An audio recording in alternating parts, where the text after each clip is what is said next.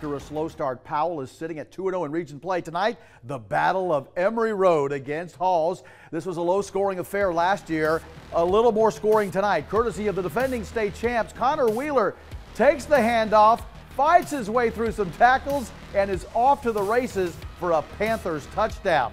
Now later, it's the visitors with the ball once again, and this time they strike through the air. Jordan Potts looks, fires down the near sideline, connecting with Aiden Green, the senior. Cruises into the end zone for 6 more. After an 0-2 start, the Panthers improved to 4-2 with a 33-3 win over Halls.